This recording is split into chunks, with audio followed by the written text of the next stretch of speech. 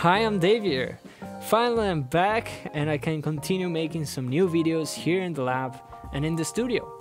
But before any of that, I want to thank you for the almost 900 subscribers. It's amazing. I'm really speechless. I mean, thank you so much. I really appreciate that. So, I've already shot this video, but the audio was corrupted, so yeah. Damn it, instead of reshooting everything, I decided to do a voiceover, so yeah. So in this video, I wanted to do a quick tour of my latest project that has been going on for almost a year right now, which is pretty amazing. So, the planning, the design, and material gathering actually took me quite some time. 2 years.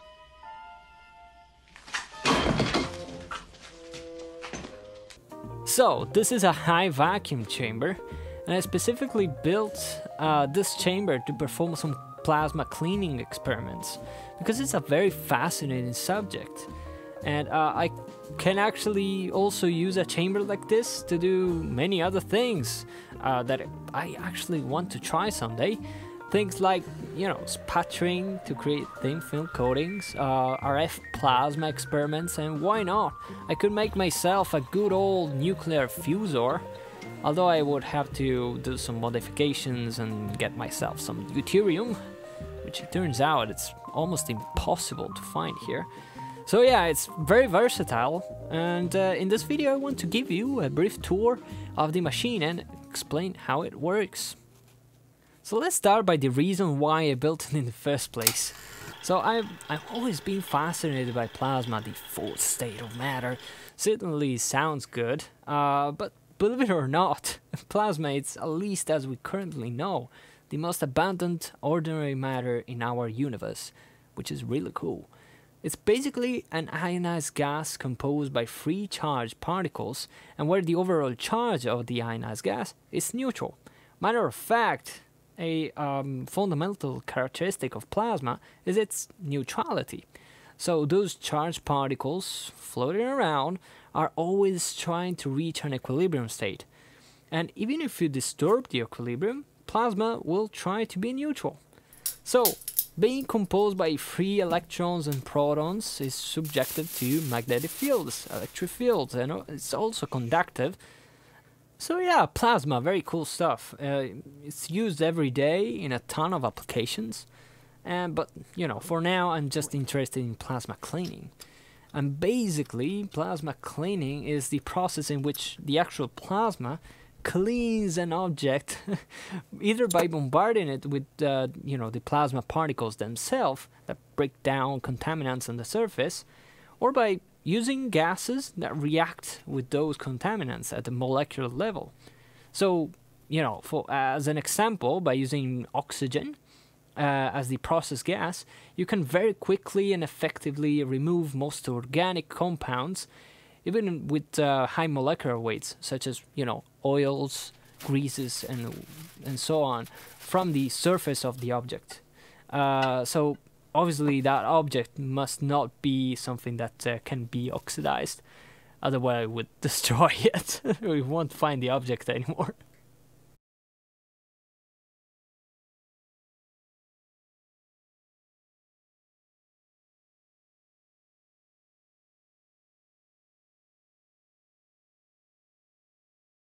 So I began designing a vacuum chamber that could withstand high vacuum levels, which sounds easy but is not. To achieve that I needed not just one, but 2 pumps, and we're gonna talk about them a little bit later. So the chamber itself is composed by a stainless steel cylinder that I was lucky enough to find on eBay for cheap, which is not usual. It's quite rare and to find vacuum components on eBay for cheap. That's so you have to be lucky or very patient. That's why it took so long. And this chamber was already fitted with 4 flange ports. The one on the top and bottom are standard ISO 180 flanges, and 180 is the actual outer diameter. So ISO flanges are quite cool. They work by compressing an O-ring fitted inside a centering frame, that is sandwiched between the two ports that you want to seal by means of some clamps. It's just very simple, clean, and easy to disassemble. Super cool. On the top part, there is a 1 centimeter thick piece of acrylic used as a viewport. And I know that acrylic is not the best for high vacuum application, but you know, for now it does its job. And if I want to go higher, I do have a 1 centimeter thick aluminum plate. So at the side of the chamber, there are 2 ports fitted with a standard KF, or also called NW flange. Those flanges are super cool because they're very easy to disassemble. There is an O-ring on a centering ring again that gets squeezed between the two parts by a simple C-clamp like this. It's very effective and also quite cheap. Which is a bonus. As a side note, those type of flanges, ISO and KF, are designed to withstand medium to high vacuum levels. And if there's the necessity to design a higher vacuum chamber that could go, you know, for example, ultra high vacuum levels in the order of, you know, 10 to the minus 11 torrs, oh well, in that case, even the rubber will be permeable to gas molecules, and even the gas by themselves, they release gas molecules trapped inside the rubber, which is mind-blowing. So any kind of rubber won't be suitable for that vacuum level. So there's another standard flange, which is called conflat flange, that instead of rubber, it squeezes a 100% pure oxygen-free copper ring, say that 10 times, between 2 knife-edged flanges in order to create an almost perfect metal-to-metal seal. It's just amazing. You know. In my case, ISO and KF flanges were the perfect choice. So on the side we have some valves that connect to the 2 vacuum pumps and a Pirani vacuum gauge. If you are interested in vacuum gauges, I made a whole video about them if you are interested. So and on the other side we have an electrical high voltage feed through, and it's completely homemade. Amazing.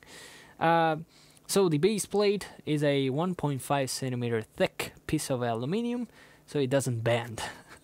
And the hole on the base plate connects to another valve attached to the secondary high vacuum pump on the bottom. So, how to get to a high vacuum? Why so many tubings and wires and whatnot under there? Wouldn't it be easier just using a single pump instead of that mess? No, that is not easy at all. So, in simple words, a single mechanical pump cannot, for physical reasons, reach high vacuum levels. So you can imagine a gas at atmospheric pressure as a fluid. So when it behaves like a fluid, there is no problemo. The mechanical pump, in my case it's a rotary vane mechanical pump, can get the gas and force it out the chamber, no problems. So in more technical terms, the gas molecules are all close together, so they can move all together in one direction, and that is called viscous flux. Problems start when the gas is so rarefied that it won't behave like a fluid anymore. So what to do? At a sufficiently low pressure, gas molecules have enough free space to move in a random and unpredictable way.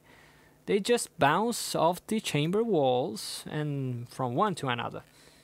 A traditional mechanical pump is not effective at all to remove them. So this stage is called a molecular flux, and to remove those gas molecules you need a second stage pump that in a way has to interact with those molecules. So to solve that problem, what I have here is a very interesting second stage pump that is called a diffusion pump. What is so peculiar about this pump is that it has absolutely no moving parts. So how the hell it works? That's amazing. It basically works by boiling a very special, and what is special is always very expensive, damn it, type of oil. So it basically boils oil all the time. And oil vapors go up the column and through a series of aluminum conical plates called stages. Those plates eject the oil vapors at an incredible speed towards the bottom of the column. And gas molecules that are floating around get trapped by the oil vapors and get transported with them. So, by the way, in the spiral tubing that you can see on the exterior, inside flows cold water that cools the column, allowing the oil vapors inside to recondense and flow to the bottom again, and so beginning a new cycle. The gas molecules transported by the vapors are then expelled through a side port connected to the mechanical pump. That is so ingenious and effective, so it really is really cool. And this particular model has a maximum flow, I'm not kidding, of 110 liters per second at a maximum vacuum level of 10 to the power of 4. 10 to the minus 4, sorry. 10 to the minus 4 torr. Quite low pressure. That's really cool. On the side, there's the chiller and the circulator machine that keeps the diffusion pump cool. So that's why all the tubing and the mess that is under here.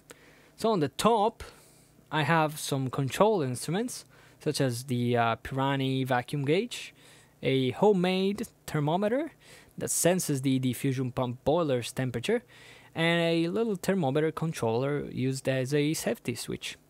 Alright, let's see some in action, shall we? So, the pumping procedure starts by obviously turning on the mechanical pump. Oh, come on. If it starts. Oh, well.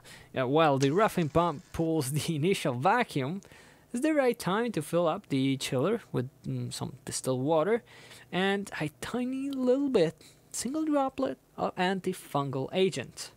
Perhaps not too much, oh well. Anyway, when the ultimate vacuum of the mechanical pump is reached, it's time to turn on the diffusion pump and let it warm up. You can see the thermometer rising up while the vacuum level stays the same.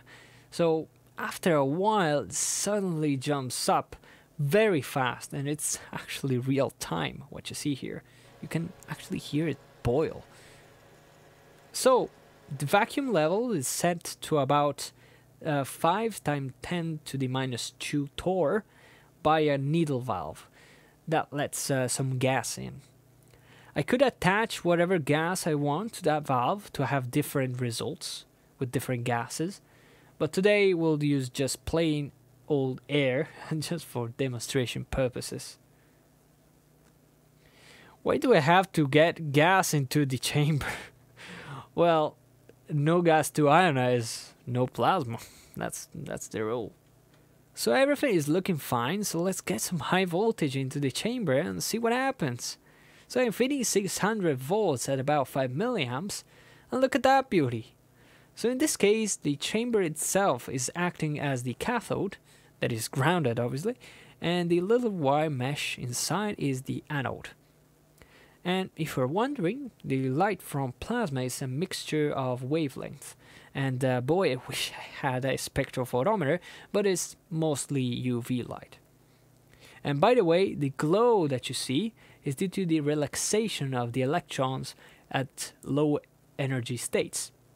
And that's what produce light. They produce a photon of light. So let's invert the polarity and make the chamber the anode, always grounded obviously, and the wire mesh the cathode. You see that plasma is now concentrated around the cathode. That's pretty cool.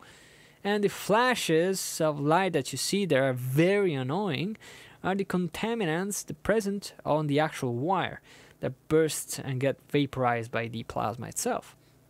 And waiting a bit, it stabilizes and no more flashes are visible.